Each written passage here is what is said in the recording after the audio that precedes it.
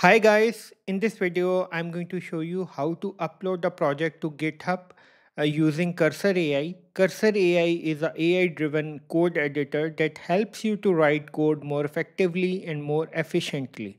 It is built on top of Visual Studio Code.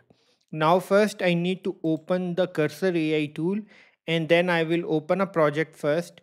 I will go to my D directory where I have already created a folder with name Jupyter.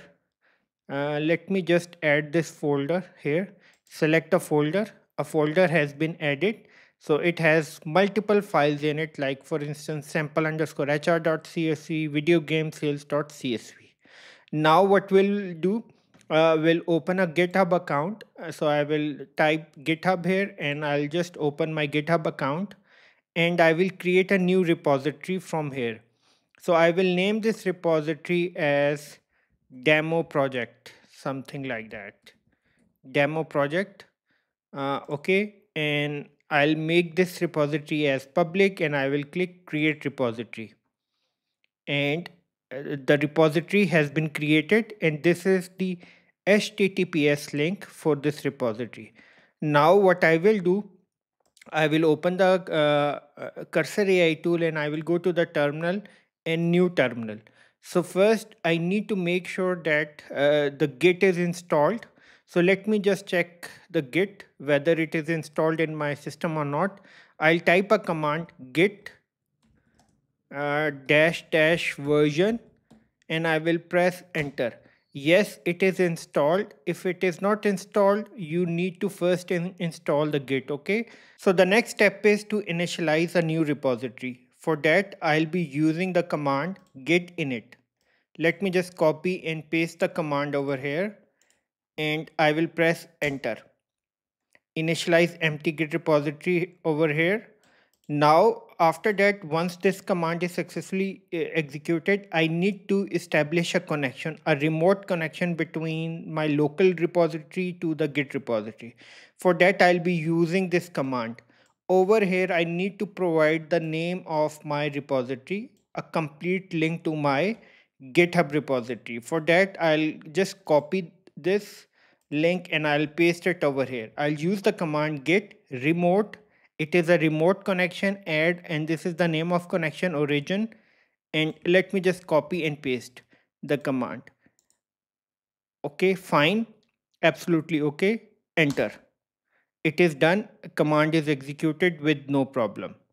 The next step is to put all the files to the staging area.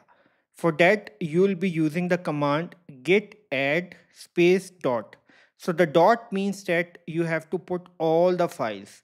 So if you want to mention any specific file, you can also do that.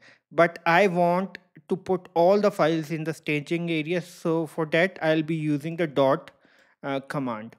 Just copy and paste, and this is the command git add space dot. Now enter. All the files are copied to the staging area.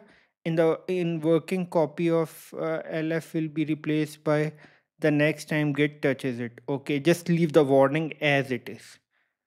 Now, after that, you will have to commit the changes with the message. So the message I am giving is the initial commit. You can give whatever you want. Let me just copy and paste. Enter. 3 file changed. Fine. Now, after that, what I need to do is just rename the current branch. So I want to rename the current branch to main.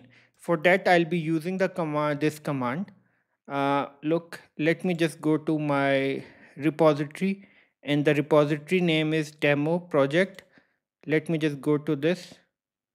Now, let me just change the name of my branch to main. Enter. Done.